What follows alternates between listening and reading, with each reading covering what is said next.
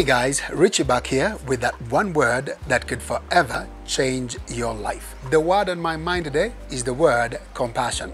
You know, we all go through life sometimes with a business approach to it. We get up, we've got deadlines to meet, so we just hustle. We do what we've got to do without carefully considering the fact that we are human beings and we're interacting with people.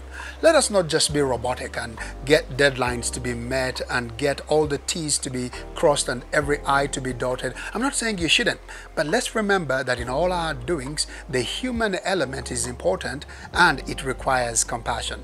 Let us be compassionate to the people that we live with, the people that we meet along the way, the people that we work with, even the total strangers that we just bump into randomly. Because when we are compassionate, we reveal the life of God, the grace of God, and the goodness of God everywhere that we go.